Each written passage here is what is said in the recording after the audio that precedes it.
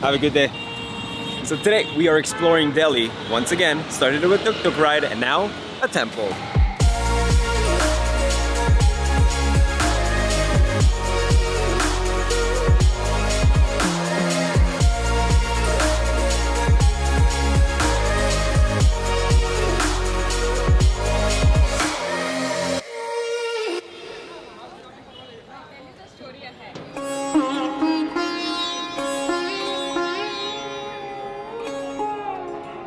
So in the temple, heads have to be covered. Even guys will need to wear pants, so I'm gonna change real quick.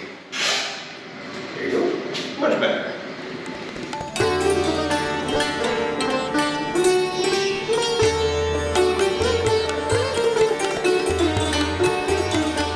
So everyone has to cover their head before we wash our hands and our feet. And we have somebody that was kind enough to guide us in.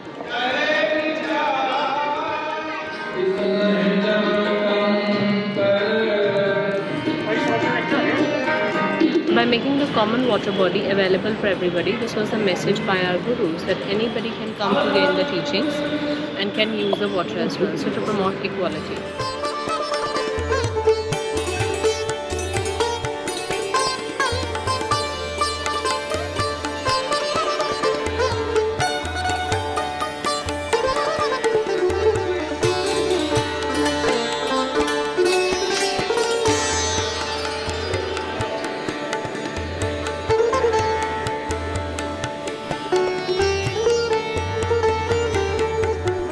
So we didn't want to vlog too much inside. It's a place of worship. People are praying and everything. Yeah. So here's everything that we've learned. It was such a great experience. I'm kind of blown away, to be honest. So the Sikh religion is the 5th largest religion in the world, and it's a religion of caring, equality. It's just sharing. It's truly beautiful. Community, yeah, community would basically be the right word. So like even in the sense of they even have like their own hospital here that is free. They have their own pharmacy here that is free. At cost. Well, yeah, and then even your kitchen, like at your meal times, they have just like a communal dining room. You go there, you can get your food for free.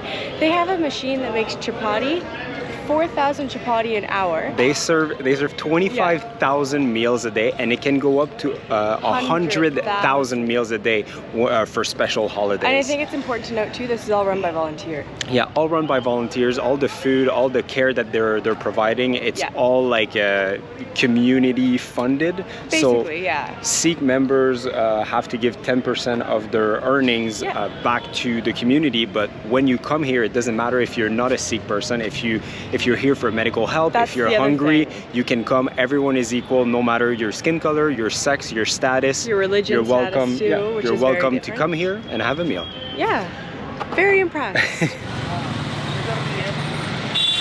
Off to the next spot. Our tuk-tuk driver just left us. He said, "I'm gonna go get water," and he disappeared. The keys are in. I could drive, Tracy. Welcome to Agrasen, Baoli.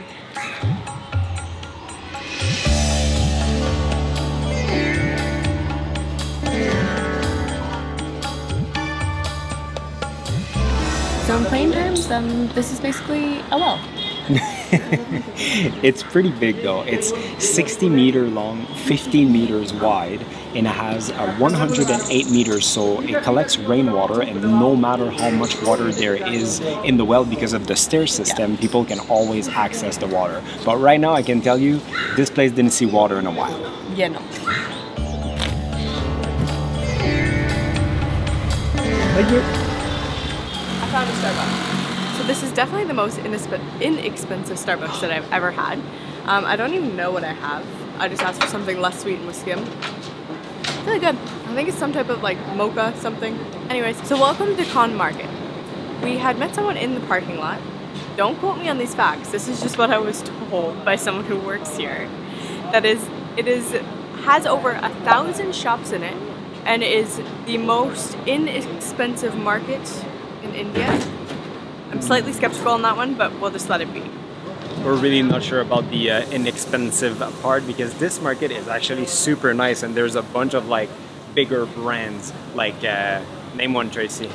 Like Keel's Face Thing. There's the Body Shop. She knows brands. Starbucks. Oh, Although, I miss okay, Starbucks. with Starbucks, to be fair, the mug that I got is normally like $25, and we It was paid 11.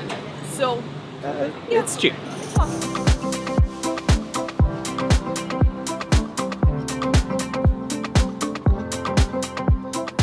So this place has all kinds of store like cosmetics, food, a lot of snacks. We just found like a store that has all the North American brands that we can't find anywhere in Kenya either. There's Oceana. Is that a good brand? Honestly, I've You never tell been me. there, but I've heard it's good. Well, yeah, it's a very, very beautiful market. I'm impressed. Me too.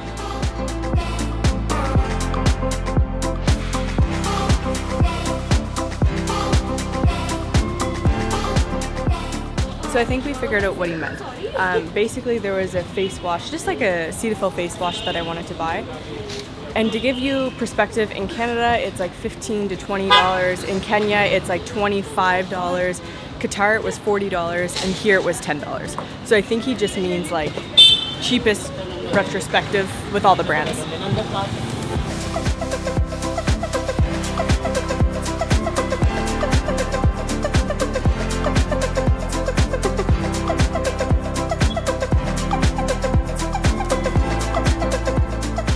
So Khan Market, it is very nice. I would recommend, but just keep in mind this is no authentic Indian experience or anything like that. But it's still like a very nice and beautiful market. You can find a lot of like international brands at a much cheaper price. So that's actually super cool.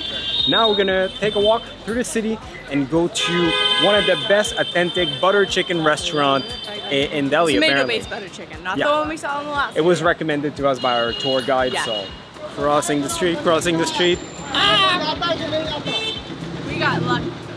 Without this bus backing up into the intersection, we would have never crossed that street, ever. And this is why we're walking. Look at this traffic. If we ever move in India and in Delhi, I'm just buying a moped. That's it, just a moped to go around cars. So I drive a moped.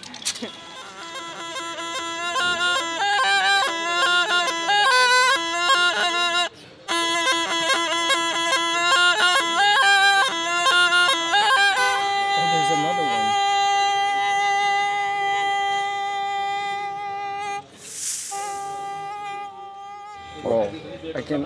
Oh, okay. Okay. This one? Oh, Are you sure? Oh my gosh. This one not dangerous. no problem. I can touch. No problem. Whoa. Still venomous. Cobra. Problem. Okay. Oh. Wow. Okay. Yeah, okay, I'm good. Wow. I'm so glad this happened. But that was very scary. Tracy wash your stayed hands. as far as possible from the snake. He had 2 snakes. And at some point he put the cobra on me. Oh, gross. I'm just like wondering if they're still poisonous. I've heard that like apparently they're still poisonous. Anyway, at some point the cobra looked at me like that and it was very close to me. And then didn't I was spit? like, I'm done. No, he didn't spit. What a cool experience. No. After that, he asked me for 1,000 rupees. I did not give him that. Yeah, no. You Anyway, need to wash your hands. That really was crazy. sketches me out. Okay, now we're gonna go eat. I'm shaking a little bit. So now that that is over with, welcome to Gulati. This is actually recommended for our food guide yesterday. Okay, so if you want the best butter chicken, like the tomato-based butter chicken, then this is the place to go. So we're gonna see if that statement is true. So like we told you earlier, this was a recommendation from our food tour guide from yesterday, but we thought it was kind of a personal preference or something like that. But no, as soon as you come into the restaurant, there's a wall full of awards for the best butter chicken. So my expectations are pretty high right now. So let's see how this is. Supposedly the best authentic butter chicken. That was really good. Let's see.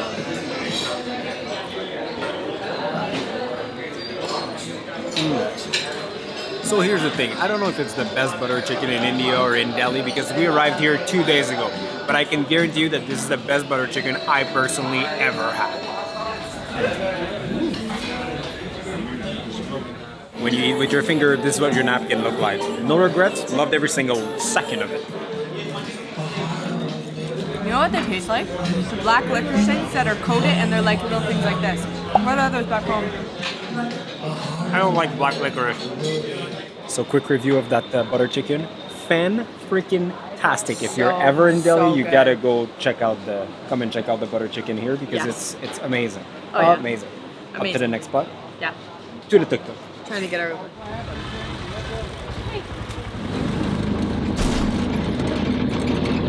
I learned that when you're in a tuk-tuk, there's no such way as a one-way.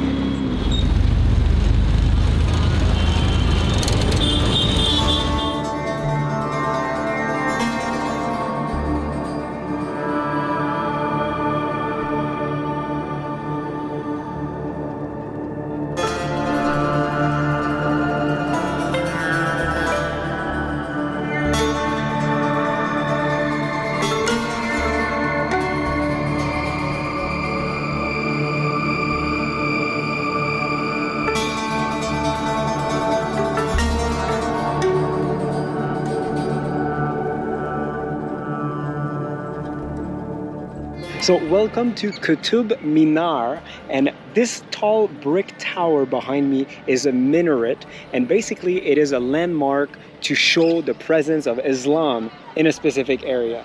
And fun fact too, it's actually a UNESCO World Heritage Site. Yeah, and it's beautiful. We were comparing it a little bit to like the Red Fort because of like it's like in a park and there's a lot of different buildings and stuff. But I think that this place is actually a little bit better. It is beautiful. I do have to say, if you have the choice between the two, I would come here. Yeah. It's stunning. So this place costs actually 600 rupees per person if you're a foreigner, and I think like 45 if you're an Indian. Much cheaper if you're an Indian.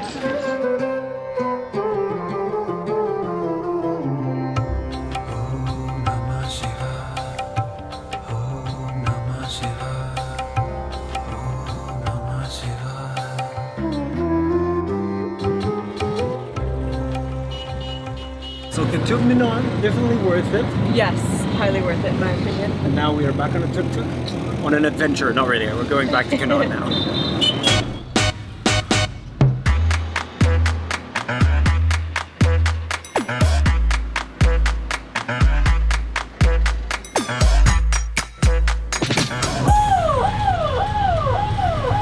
Thank you. So pro tip for tuk-tuks, you can either fly them on the side of the road, and if you do so, make sure to always negotiate the price before. But if you want to make sure to get like an Indian local price, use Uber, because it's fixed price, and it's always, so far from our experience, it's always cheaper. So we just did a quick stop at our hotel to drop the bags and everything. By the way, we were staying at the Connaught. It's a very nice hotel. Yeah, it is. It's expensive, is it? Yeah. How much? For 4 nights, it's like $1,200 Canadian. So 300 bucks a night. Yeah. But it's a very good location, very nice room. The food is delicious, so you know. It's basically, I left it a little bit too last minute. There was a ton of hotels, and then all of a sudden they got all booked Our out. fault, lack of planning. Anyway, so that's done. Now we're gonna go to a little walk around the Connaught place and go into one of the best vegetarian restaurant for South Indian vegetarian food. A great restaurant. Let's go. It's worth noting that the temperature right now is just lovely in India. It doesn't get too hot even in the middle of the day, and then at night, it's just lovely. Low 20s, I'm a fan. Oh yeah, it's gorgeous. Everyone is setting up for the night market. Maybe we'll check it out on our way back. Hard Rock Cafe. It does look very popular. I mean, the restaurant is completely packed. We just have menus. We didn't know what to order, so I asked the server what we should order. He told us 2 different things. We said yes, and we shall see. So apparently they have like international franchises, and there's even 3 in Canada. Ontario gets 2, and BC gets a 3rd one. The thing that they brought is so big that it's funny.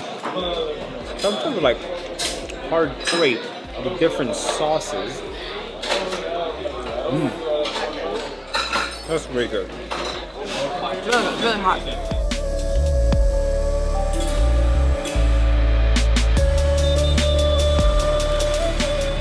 So Saranava Bhavan, I mean, it had nothing on the butter chicken we had for lunch, but it was still pretty good. And I mean, really good. We only paid 495 Indian money, rupees, for the 2 meals, and we were literally served within 5 minutes. Yeah, it was really fast. Once again, I'm not sure what we ate, but our waiter brought us 2 things that he said were very good. It was some type of dosa. Yeah, anyway, it was very good. satisfied. So we're just walking through the night market right now, and I would say 90% of it is clothes, mainly socks to be honest, a little bit of shoes, a little bit of sunglasses and other fashion accessories, but that's pretty much it. So you might be wondering, is it safe to walk in Delhi at night? Well, here's my experience. We've done it twice, nothing crazy. It's also not 3 a.m, it's just past 7 p.m. But I would say at night, there's way less people coming to us, following us, asking for photos, all that kind of stuff. Like literally the 2 nights we did it, nobody came to us at all. There's a lot of cops and private security like almost everywhere, but again, we're around the Connaught place, which is a very popular place. Yeah. So I feel like totally fine. Thank you. Thank you. We survived another day in Delhi. Yeah. I would say highlight the temple this morning. Oh, yeah. Sorry, this day's been so long, I'm like, wait a sec, what did we do this morning? Yeah, so we're gonna get showered and go to bed because we have a 2:30 a.m. wake up.